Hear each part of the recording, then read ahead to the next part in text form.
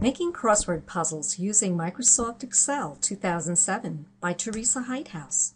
I'm going to create a crossword puzzle which is 5 down and 5 across, and I'm highlighting that area right now on the field.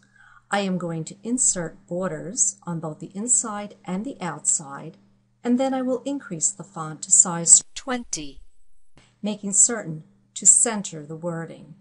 Next, I will highlight the boxes going down. This is the width, and I'm going to reduce it to 40 pixels. This is formatting the box size. Next, I will go to the height, and I will now increase this to 40 pixels. I'm now ready to write my letters. So my first word will be nurse.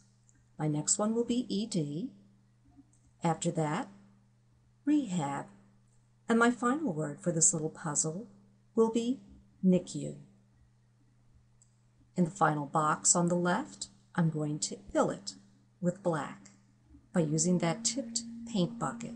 I'm a bit of a traditionalist, so I like it to look like a crossword puzzle with black, but you could use any color that you wish.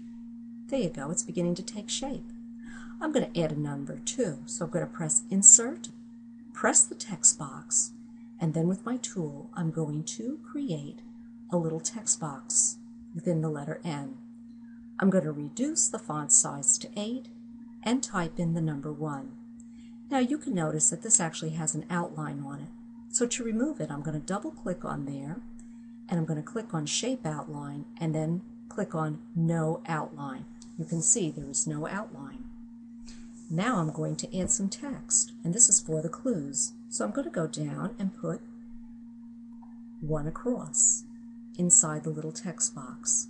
And this will say Professional Healthcare Worker. For my clue going down, I will type out 1 down, and that will say Specialty Care Unit for Infants.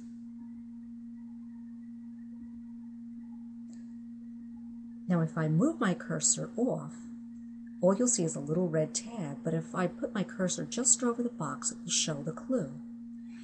Now I'm going to add a title, so I'm going to increase the size of the boxes in row 1. I'm going to increase the font size to 20, and I'm going to type out the words Sample Crossword.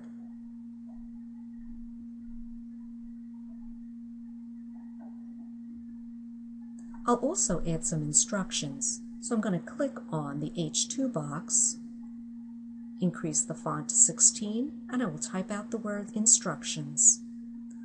On the next line, I will keep it at a font of 11, and I will write out 1 instruction. Now, see all these letters and numbers? I want to get rid of this when I save it, so I'm going to press View, and I'm going to unclick on Headings and Grid Lines. I'm also going to take that and put it in the first box. And now it's time to save. So I'm going to save it as an Excel workbook,